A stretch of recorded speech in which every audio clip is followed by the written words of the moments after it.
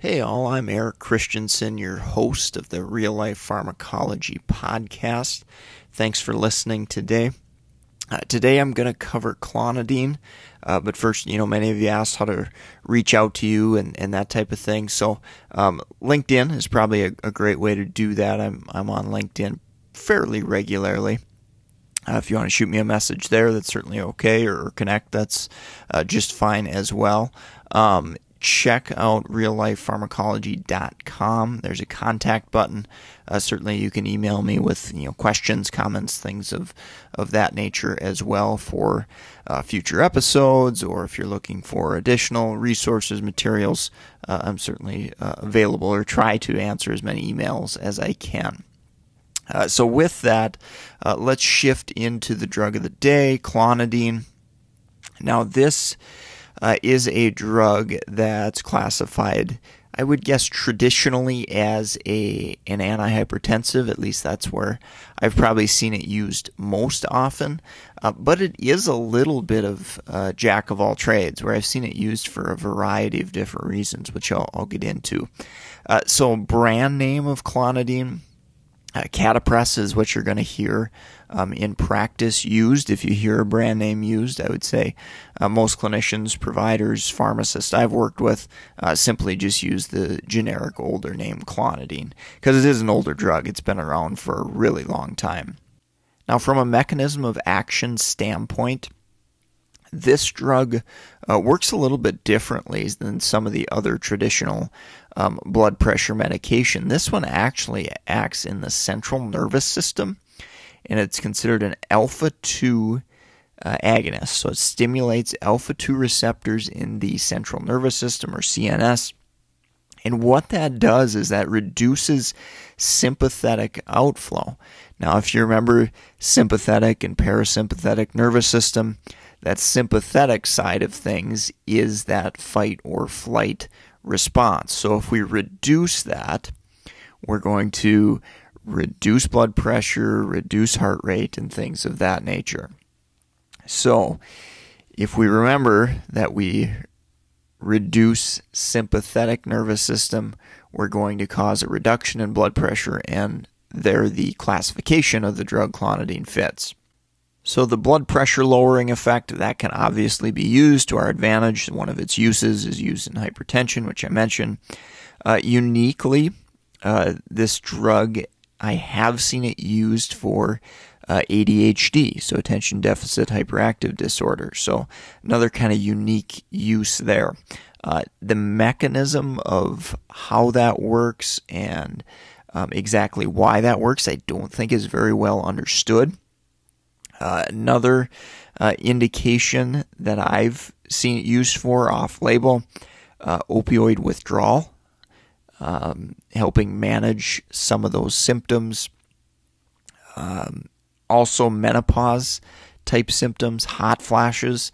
There maybe is some modest, mild evidence in favor of that as well. Sticking on hypertension, clonidine is typically dosed as an oral tablet, dosed twice a day. In rare situations, I maybe have seen it dosed 3 times a day, but typically just twice a day. Uniquely, there is an alternative dosage form with clonidine, which definitely differentiates itself from other blood pressure lowering medications. So there is a transdermal form of clonidine that is applied once a week. So kind of a unique niche there, I guess, because there really aren't any transdermal blood pressure lowering medications other than clonidine.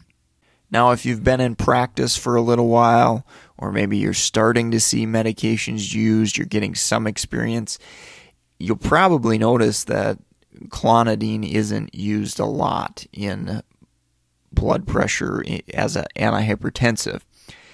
And the reason being is because it does have a significant amount of adverse drug reactions.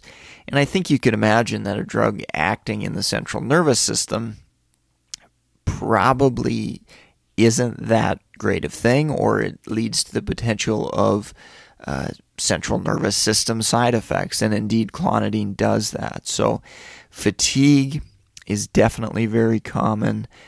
Dizziness. There are rare situations where there can be mood-altering effects, maybe acute delirium type situation, and those effects are going to be more prominent in our elderly patients. And clonidine has actually historically been on the Beers list as well. That's potentially inappropriate drugs in the elderly. So those central nervous system type side effects really kind of limit its use, particularly in our elderly patients, because they can be problematic. One really common side effect that I've seen in practice is dry mouth.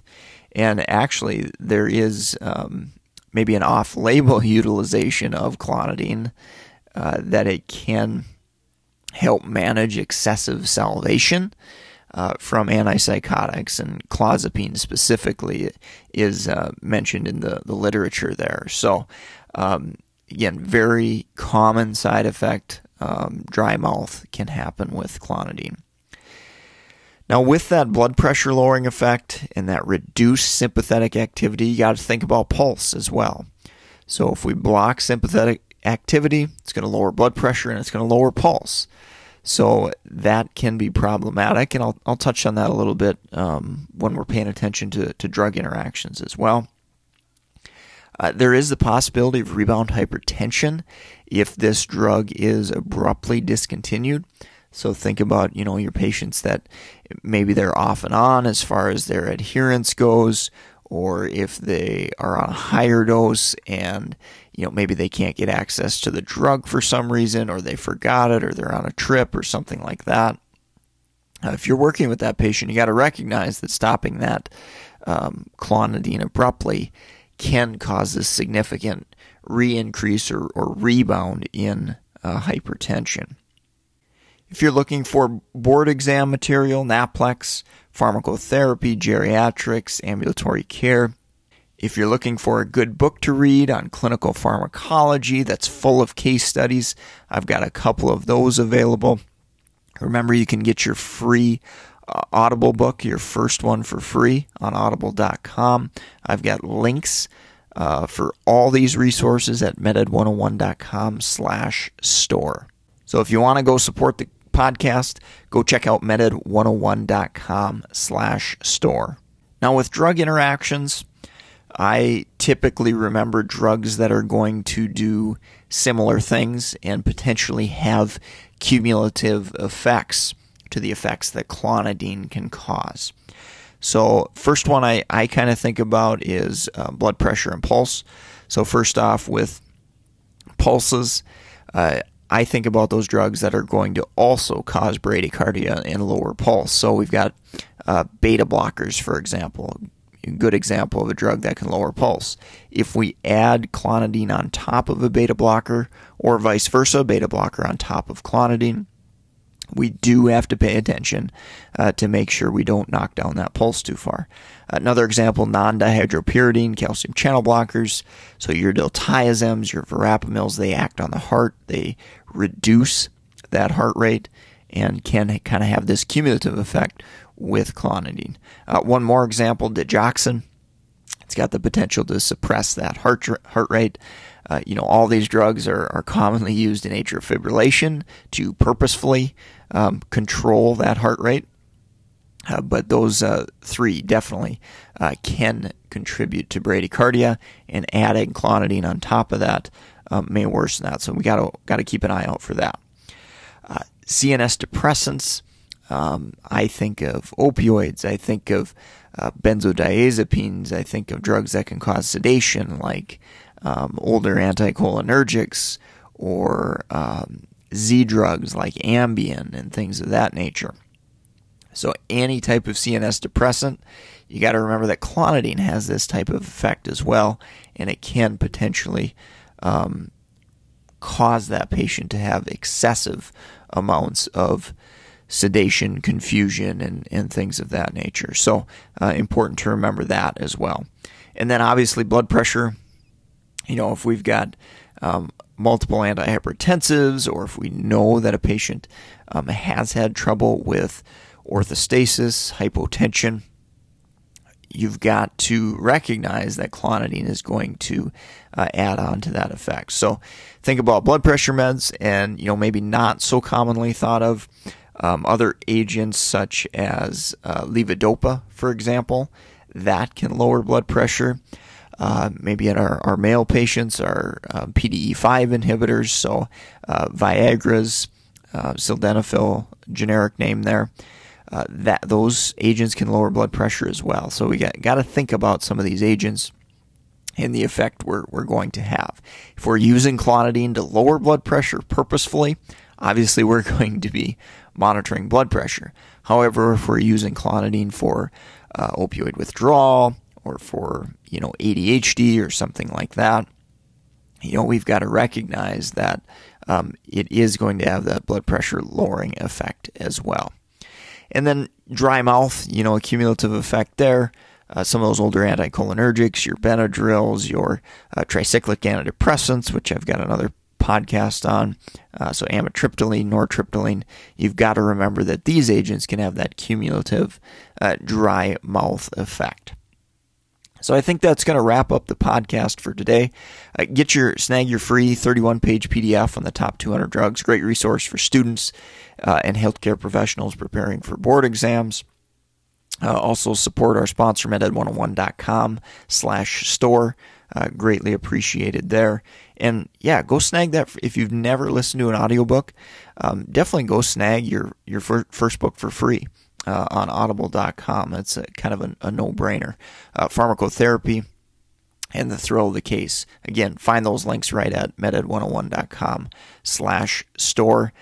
Enjoy that book for free. 6-7 hours of content. My preference would be the thrill of the case. I think that's a little bit more well done. But pharmacotherapy has been the kind of mainstay, and people have found that book very entertaining and educational as well, of course. Thanks for listening. If you'd love to leave us a rating, review on iTunes, greatly appreciated. Thanks in advance for doing that. Take care. Have a great rest of your day.